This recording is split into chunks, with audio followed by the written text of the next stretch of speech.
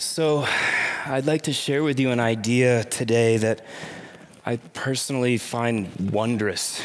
It's an idea that truly brings me a sense of peace, and so I think it's one worth spreading. But let me start from the beginning.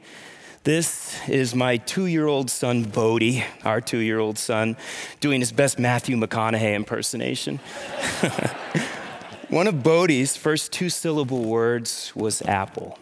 For a time there, every red object was an apple. Every fruit, every veggie, an apple. It seemed as if everything was apple. We asked him, so hey, Bodhi, what do you want to name your tortoise? Apple juice, of course. So over the next year, Bodhi began to differentiate. He learned that his red ball was not an apple, and nor were tomatoes. During this critical period of his development, those life experiences associated with apples, their unique shape, the sound and feel of that crunching sensation, his life experiences were literally sculpting his neural architecture, pruning away superfluous connections between neurons. The paltry 100 trillion or so connections that remained were far more precise, but less apt to change. My point, we are conditioned from very early on to see apples as different, separate from, say, oranges. It's apples and oranges, right? And I know this is all part of growing up, but I sometimes wonder if maybe Bodhi didn't have it right from the get-go, and everything is apple. So right now, your mind is telling you exactly what it was sculpted to tell you, that this is clearly a discrete object that exists independently. I'm here today because it's an illusion. It's simply a mental construct.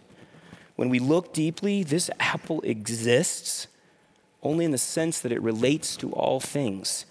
In the words of John Muir, it's hitched to everything else in this universe.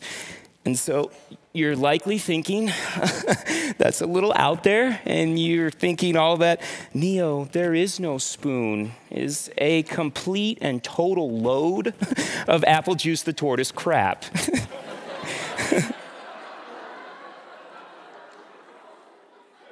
I know it sounds a bit mystical. I'm a population ecologist. I'm currently examining black bear demographics on the East Coast. As a scientist, I am fully aware that skepticism is the road less traveled, that we as a species, we tend to find meaningful pattern in meaningless noise. That's a flower, it's an orchid.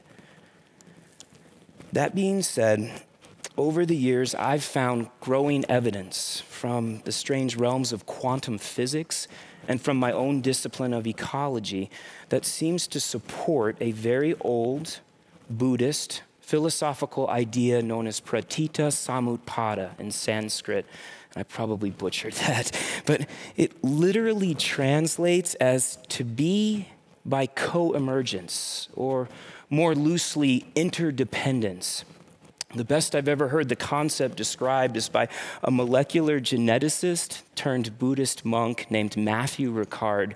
He explains an event or an object like this rainbow. It can only happen because it's produced by a suite of causes and conditions. It's just the way that we perceive this flow of events that crystallizes certain aspects of a truly non-separable universe. It creates this illusion that we're immersed in a reality that's composed of all of these independent objects that are separate from us. So I've been pretty lucky over the years. As an ecologist, I've had the chance to study systems on opposite sides of the planet, and again and again, it seems like when we try to isolate and examine ecological relationships, we find them hitched to everything else. So, for example, as a grad student, I spent 3 summers jumping out of helicopters in Montana's Blackfoot Valley, trying to capture those guys, newborn calf elk. This was a decade ago when wolves were first returning to many parts of Montana. So there was understandable concern about how this novel predator would impact elk populations. Our goal was to mark these newborn calves with radio transmitters, so ultimately we could quantify both the sources and the rates of their mortality. In our first year of study, we lost an astounding 71% of our marked sample. Bears alone very efficiently went through and picked off 40% of the newborn calves. That's what you see up there on the right. So at this point, we're feeling like we've got this system figured out. Well, in years 2 and 3, we lost 11 and 14% of our sample, compared to 71% in year 1. So what was going on? When we took a look at the weather data, that first year was one of the coldest and driest springs in over 100 years of records, during which time stressed out elk mothers gave birth to calves that were significantly lighter and then grew more slowly. Meanwhile, all that highly nutritious spring vegetation that these bears voraciously consume when they come out of winter dens, it was largely absent that frigid spring, forcing these omnivores to really go after those calves. So the dynamics of an entire elk herd was fundamentally driven by year-to-year changes in the survival of those little calves, which was then linked to the frequency of the bear predation.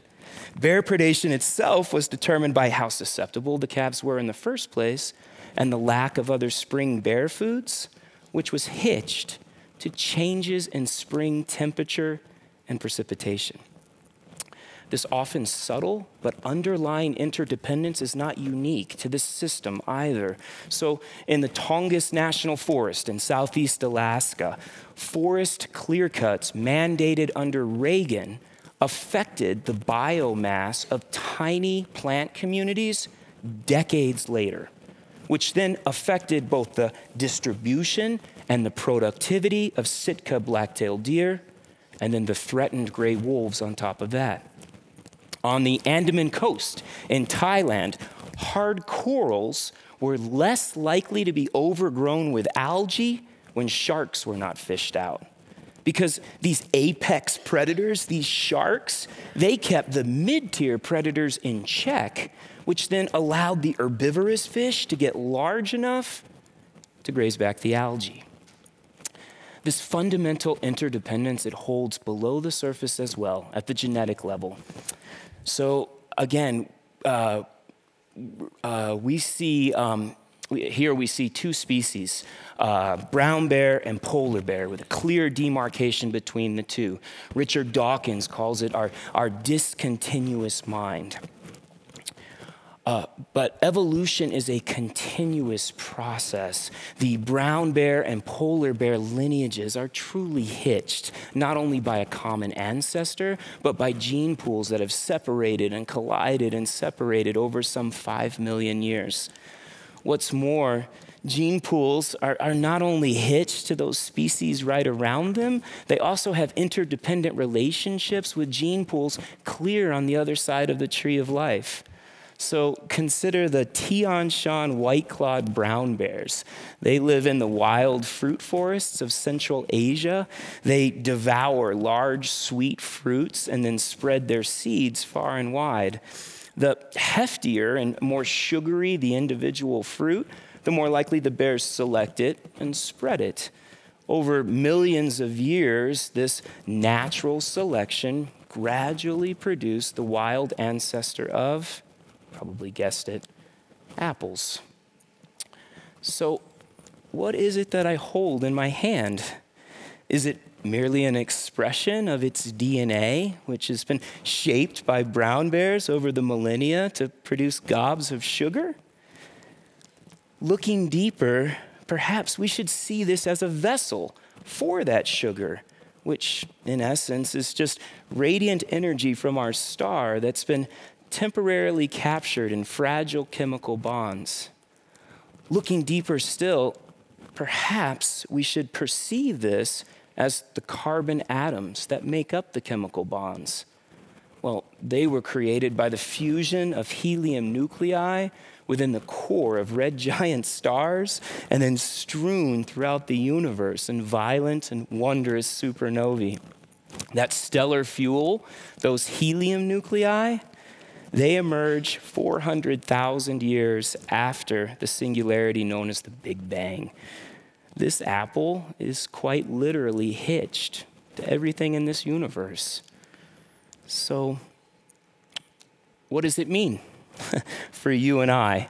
If, in the words of William Blake, there are worlds in a grain of sand, if I can hold infinity in the palm of my hand, perhaps thinking in terms of you and I is that pervasive illusion again.